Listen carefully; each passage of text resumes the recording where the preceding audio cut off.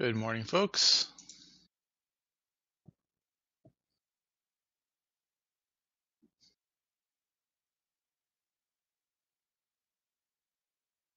Good morning. All right. Let me see if Sage is able to make it.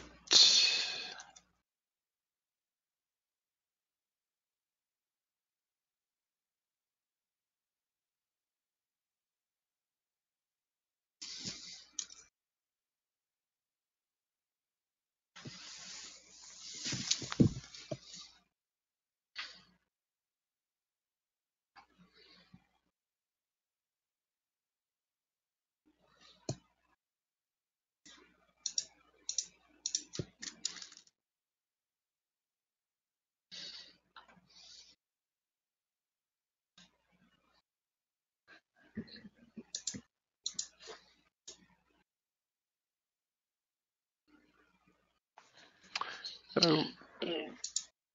Good morning. Happy New Year.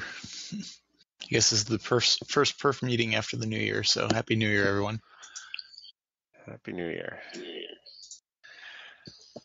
Happy year of slowed down CPUs. Yep. I'm not excited about how much that might hurt us. It's the year of Ceph on the desktop.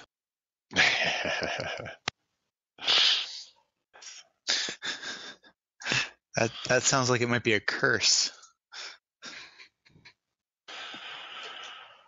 All right, is the pull request list up to date? It should be, or at least moderately so. Yeah. All right. Let's see. There's an updated version of the patch that adds QAT support. That's the processor offload stuff in your Intel chips. It's based on an earlier patch from Sean Peng, I think, and looks like it's in flight. I'm not sure what the current status there is. Looks like it needs review.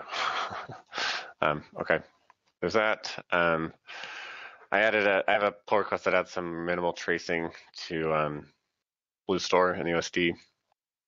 This is in order to generate a trace to share with the cache physics folks, which have they're building a SAS type thing that does what it's that paper that we saw at FAST several years ago, Josh and Greg. It's the one that does a cache miss reliability curve.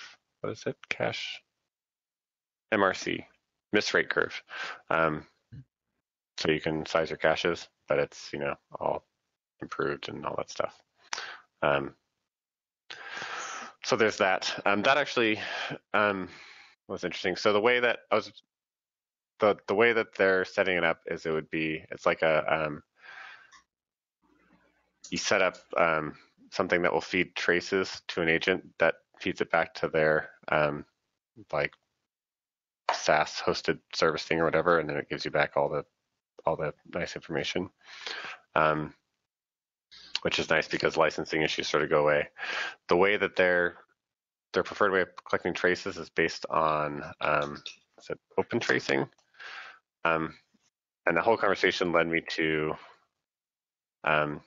so they want to basically have these probes where they're sampling frequently initially to build up the initial data set, and then they sample less frequently over time. And so in sort of the steady state, you're actually sampling at a very, very coarse rate. But they're looking at open tracing and this project called Jaeger, which is in the CNCF now. It's sort of the new version of Zipkin that came out of Uber. But I don't really understand what that means for us. If it means that we need to generate different types of trace points, if it's just like the same format as Zipkin traces. It is okay. You can actually have some extra annotations with Jaeger's format, but you might want to take advantage of in the future. But it's not necessary. Okay. But as far as like being able to get to the point where there's something that is attaching to a roaming process and like collecting trace data and sampling it and doing something with it, I don't know what is. Do we do anything? Is it just using LTT&G to do that, or is there like some library that or a specific type of, I don't know. I don't understand how it works. So, but it kind of reopened that question for me. I'm not sure if it feels like we should have some plan or understanding of what direction we want to be going in, especially since we're about to be refactoring a bunch of stuff and probably want to sprinkle it with trace points instead of with debug messages. Yeah. Does this overlap with blocking type of stuff at all? We try to have Yeah, span. it's exactly the same type of It's the stuff. same thing. Yeah. Exactly So the same stuff like format. work users, we should have designed a project to sort of revisit the blocking span flow. Yeah. I guess. Yep. So I guess the meta question is there somebody who's interested in this, A, and B, actually has time for this that can sort of figure out what needs to be done in order to get from here to there? Seems like if we have some limited window of time next year, a couple of people from my team could help work on it. Okay. All right. So anyway, that pull request is probably going nowhere, but it was enough to generate a trace just to send to them to just see what data they generate. So I did that. Let's see, there's something that was merged with caches on the Barrelhead. I never know what Adam's pull requests actually do until you go read them. RGW cache improvements. That's all RGW. Some of it's getting revoked or adjusted, but okay. Yeah, we ended up having to iterator invalidation didn't work quite the way I thought it did. So we're going to either pull in a different LRU or just make that one use an intrusive list so it doesn't allocate as. I mean, sounds good. We should discuss it. Like, yeah, I think the LRU stuff in there is messy, but the multiple indexes or indices rather is a different thing, and that we need that. Yeah, intrusive list is probably. Is that using that ancient LRU code that came from Cephfs? Yeah, I think so. Okay. Yeah, we're going to refactor the whole thing, but it's going to be okay. Yeah, sounds good. Okay. Yeah, that's like one of the first headers that was added to the subproject. Super old. Okay. Let's see. Recovery optimizations for overwrites. That looks like that needs a review. It'd be exciting if we can finally get that over the line. People have been working on that for a while. Josh, you're gonna review that one? That's what they requested at least. This is 19569. There's another RGW one. I think I started taking a look at that again. There's quite a lot of history there. Yeah. Okay. There's some cleanups from Igor that look good. I think they're reviewed and ready to go, ready to test. There's a change to the Rados bench command that I don't care about mostly. So looks like people looked at it too, so that's good. Reverting a proc size. So it sounds like the takeaway is that we're stuck with an order in list size function for the lifespan of rel 7, CentOS 7, because of ABI issues with the build toolchain. So, so I think we still need to fix that pull request. We need to clean it up and merge whatever version of that makes sense.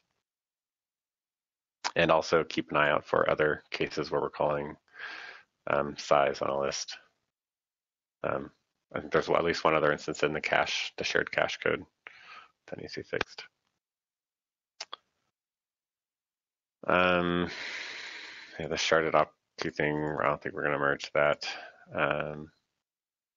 And I forgot about this one from a long time ago. Zhangpeng did a thing that will optionally use a single callback for both op commit and op applied instead of two callbacks.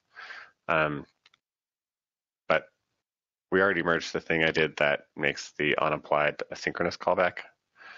So I'm not sure that that one makes sense or is going to be helpful anymore.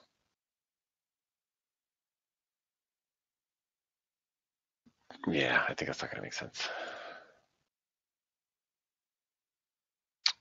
That's it for pull requests. Should we talk about the async read stuff and then see what else? Sure. I can talk about these, or Radoslav, if you want to talk about the pull request in general and kind of your thoughts on it, that's fine too. You might actually have more insight into kind of what you've done and what you think is going on here. But either way.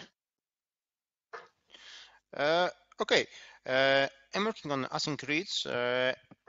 Some parts of it are already done. We have async read in Bluestar, but at the moment it's the decision whether to go synchronously or asynchronously is made by client of the interface, by the primary log PG.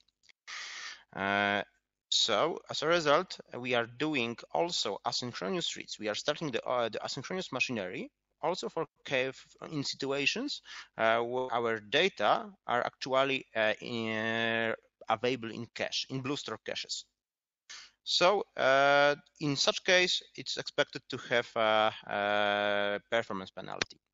Right, I'm trying to address that with delegating the decision whether to go synchronously or asynchronously to the object store implementation.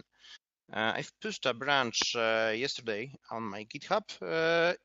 At the moment, it consists changes of made at the Bluestar layer. The missing part is the primary log PG employment of such new interface. I mean, read transaction. Read transaction is some kind of aggregate over reads that can be performed asynchronously, but caller isn't guaranteed to have the async machinery started. This decision is made in Bluestar. Also, today I've got very good results from performance results from Mark. It seems we got some performance regression in writes. In 100% pure write scenario, which excludes the possibility that the Bistro IO thread is busy with handling the read completion instead of doing the write related things. Radoslav, one thing I just noticed, I wasn't thinking when we were talking earlier, but it appears to me when I'm looking at these that the random write regression is happening both in master and in your branch whenever we are using unbuffered reads and writes in Bluestar. So if you look at that graph again, where we see the regression. 1 second. I can actually. Right now, I'm taking a look on mixed random. 1 second. Random. Okay. Do you want to share your screen? Right. Yep, I will. Okay. 1 second, please.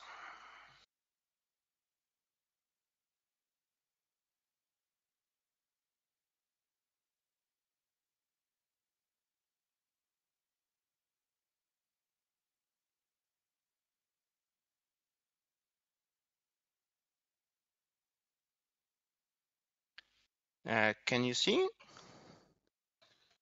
Yes. I'm talking about random write diagram. Oh. Those two curves here. Yep, exactly. Only about those graphs are kind of screwed up actually compared to mine. I'm not sure why. Let me share my screen. Okay. Because I think Okay. OpenOffice or something there is actually not displaying this properly. Let's see this one.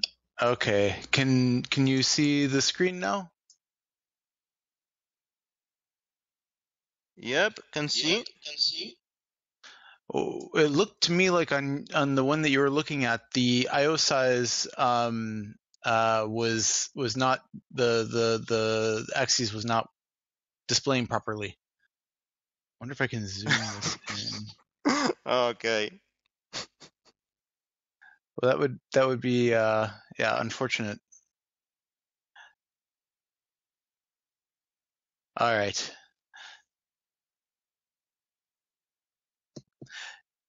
So what I think is interesting, look at the sequential write case here, where it's not necessarily a dramatic effect from using your branch. It appears that if we look at both the yellow and the green lines, which are for buffered, basically using buffered reads and writes in BlueStore, versus disabling those, the maroon and light blue lines, that there's a much bigger effect from that versus using your branch. Do you see? Yep, can see. But actually, the reverse is true at small IO sizes for well, not necessarily the reverse is true, but that um, the lines cross essentially, so that using unbuffered is actually faster for small writes. So it seems like this is having a much bigger effect than your PR is, at least in this particular case. Yep, could be. But still, in sequential writes, we have a point where around on the right side of the sequential write diagram, it seems we have some regression in BlueStore in BlueStore's do read method that is also used on the right path. Okay. It's called from do small writes of BlueStore. So it seems that if we neglect this performance regression, the results could be much better.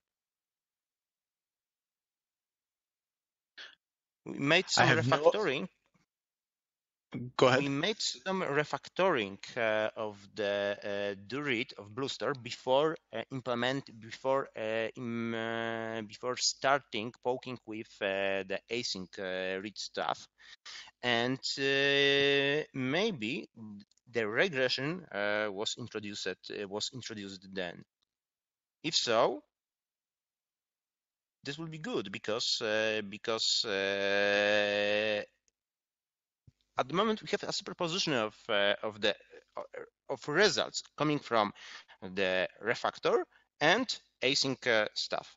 If in some cases the async stuff is much more performant, then if neglecting negative results of the refactor, the overall result could be much better, I think. One question I had for you, Radislav, is in this random read case, when we have your branch enabled for very small IOs, there's a pretty clear trend where the performance drops that we don't see, well, specifically with unbuffered. So when we disable buffered IO in BlueStore compared to the master branch. Any thoughts on that? Maybe 1 second.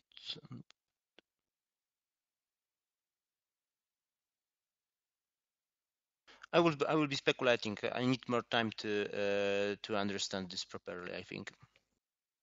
Yeah, agreed. I'm going to try to rerun some of these tests and also look at it with the wall clock profiler to see if I can tell if there's anything interesting going on. But both in the buffered case and in the unbuffered case, especially with small IOs, it looks like the async read PR is slower.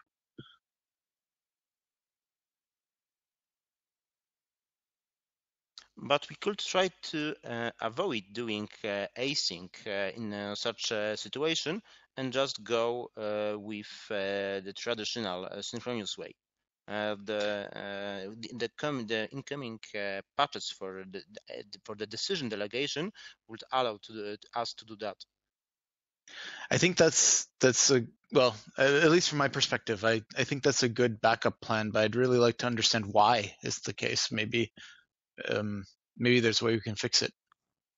Yep, definitely. That would be the best scenario.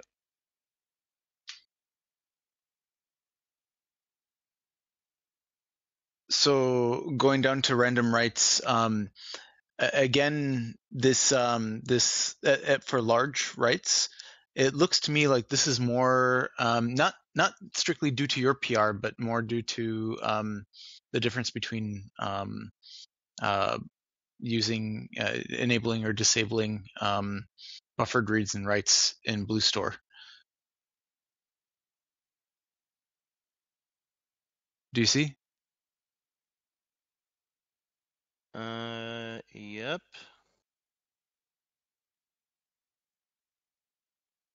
Right.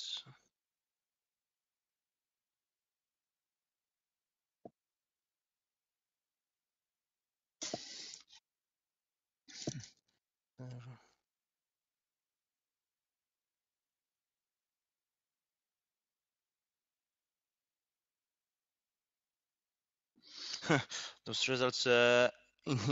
I was taking a look on your results using Google spreadsheet, and now they are in OpenOffice. They are looking completely different.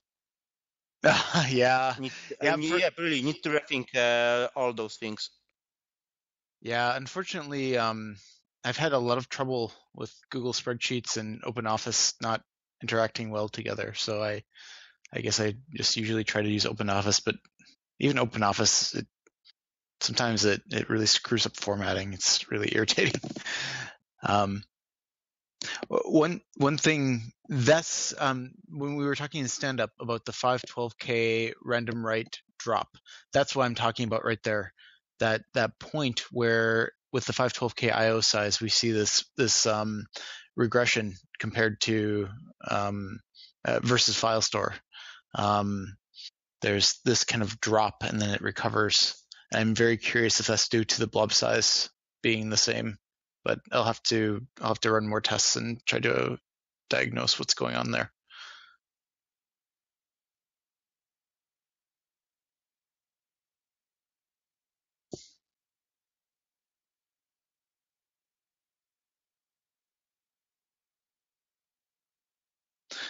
But anyway, the mixed results I think are probably sort of similar to the other ones for sequential mixed IO.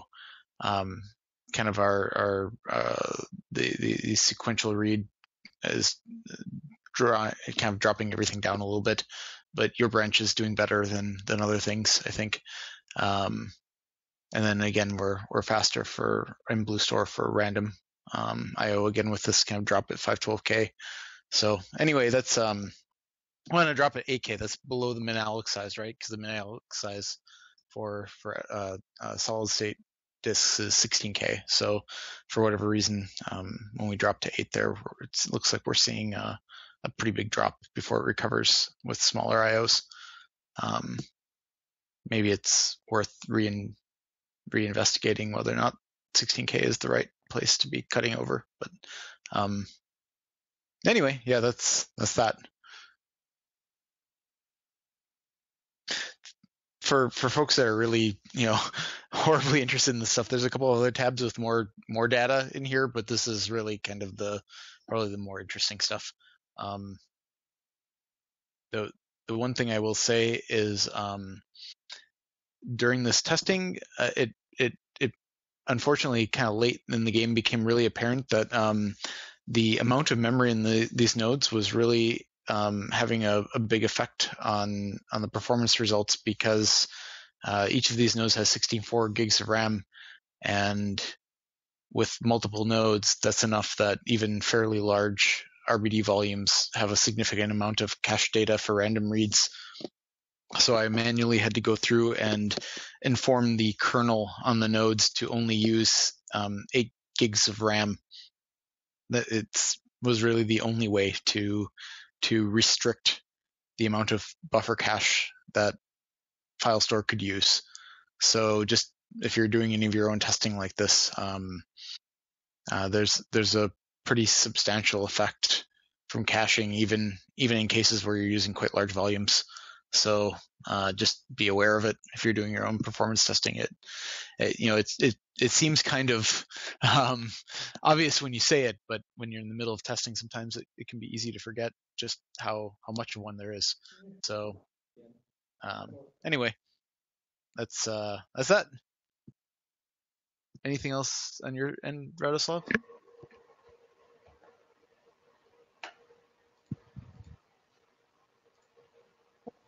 Can you hear me, guys? Yes. Sorry, I've lost my network. Had to switch to mobile application.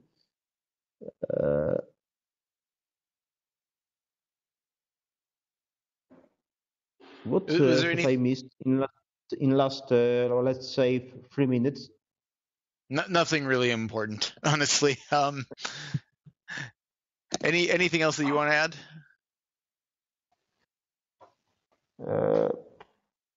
Not at the moment. Okay. Well, I think there's probably still plenty of investigation to do, but maybe the only other thing I'll say is that there's really wide performance swings here, right? I mean, we're talking about in the sequential read case, a swing of like almost 200%. And in some of these other cases, it's fairly large too. So we're really looking at important critical parts of the read and write path. I think I guess read path in this case, but it's the right thing to be looking at. It's just that we're seeing quite a lot of variation. So hopefully we'll be able to dig into it more and kind of figure out kind of the optimal way to do all of this. And that's it.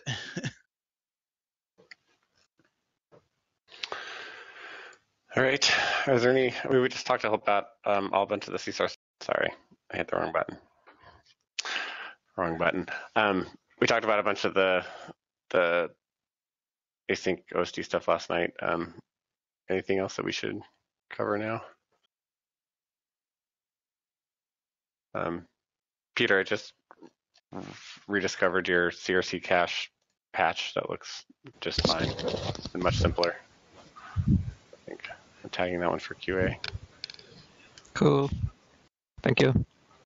I'm trying to think if there are other patches that are sort of floating around that that we want to look at that we've forgotten.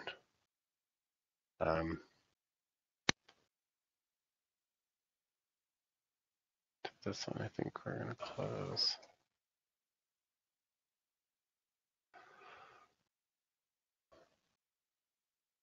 There's still an issue with the allocator in BlueStore. It can become sort of pathologically fragmented so that it fails. Igor had a pull request there. We need to pick a solution. I'll put that on the list for the BlueStore discussion tomorrow, I guess. I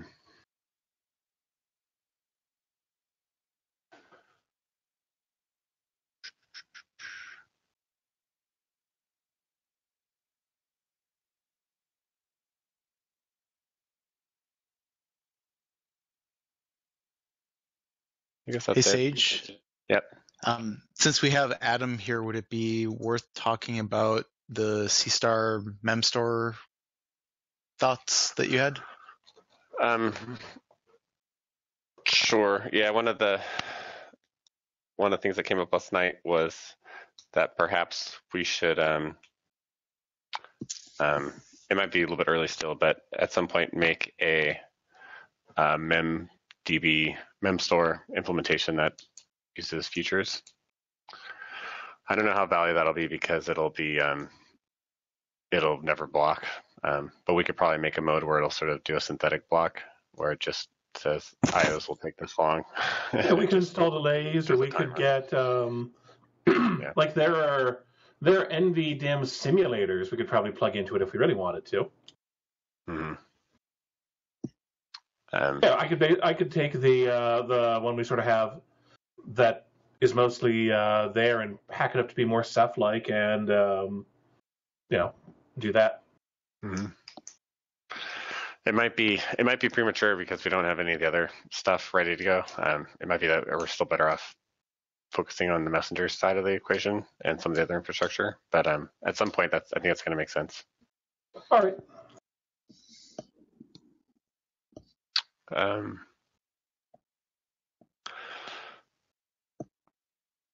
Actually, it's kind of useful to be able to evaluate them in parallel, the two parts of the stack, right? Bypassing messenger, bypassing the bottom end. Yeah, we just don't know anything that will exercise an object store within futures interface. Well, such things existed in the past, so we could revisit how to attack that. Yep. It may be just useful exercise to sort of lay out what the interface would look like for things like, because all the read methods basically will have a future for completion, like getAttr and exists and collection list and all that stuff. So maybe that makes sense. So that when we do sit down and start thinking about how the OST code is going to change, we actually have an interface to line up against on the other end. Well, that's actually something I was curious about. I wasn't sure if the plan was to make sure that every object store method has its own futures-based interface, which is sort of what I designed around the first time, or if we were going to want to try to model the system that we have now, where we have a do stuff interface and we batch up a transaction thingy and send it down there. For writes we have the do transaction, but for reads. Now I remember. That makes sense. Yeah, I think the reads have to be futures based because we can't block ever. Right. Yeah. And even the transaction would be futures based. It would just be a whole bunch of write operations stuck together. Yeah. Yep. Would we more or less keep the same concept of transactions for writes then? I think so. Phrasing it differently, is there any hope of unifying this at an API level such that even if the execution path is always synchronous, we still have a uniform construction? Well, I think the nice thing about the features interface is that it hides whether it's synchronous or asynchronous, right? Well, as regards synchrony, yes, but reads being direct operations versus. Yeah. So I'd like to see a unification in some manner. There's really no reason. There's no reason in principle why we couldn't have direct write operations if we wanted to use them for some purpose, and to have the option of sticking read operations in a transaction on the object store level. I think. We slowly ripped out all the direct write operations because it was simpler to have everything go through a transaction, and in practice, everything should go through transaction. So, that makes sense. On the reads inside a write transaction, the question is, what would that accomplish?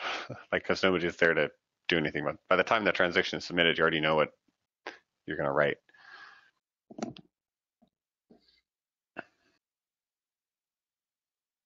Doesn't seem like that would necessarily be useful, but given the model where we prepare a transaction that is then sent to lots of people that they all have to apply. I don't know that it would necessarily complicate things that much. Well, it shouldn't complicate things that much in principle if we're using something futures-based, I wouldn't think. I mean, if we wanted to. I'm not sure. Yeah, I don't know what would use it, I guess. That's what I'm wondering is, does it bias anything? I don't think so. Because if any part of the transaction depends on a read, then we're screwed because we can't have prepared the transaction ahead of time and replicated it. Well, that's kind of a those are kind of independent concerns. I know they're the same in one model of PG backend. Hmm. Yeah. But that's just something that I've wanted to see. It's not more important than getting in the performant object store, and it's not incompatible with it. But or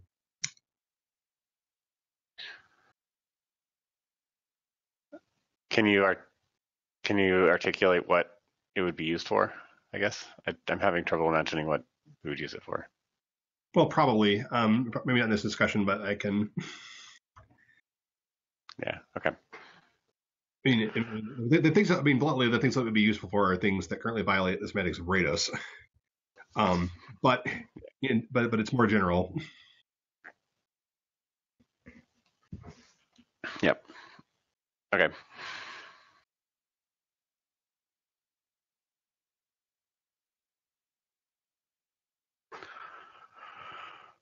All right. I forwarded an email of a short email exchange that Alan and I had about what a new picture might look like. His view of what a log structured B-tree-ish thing should do. So it's an interesting read. That's all I have, though. Anything else we should talk about?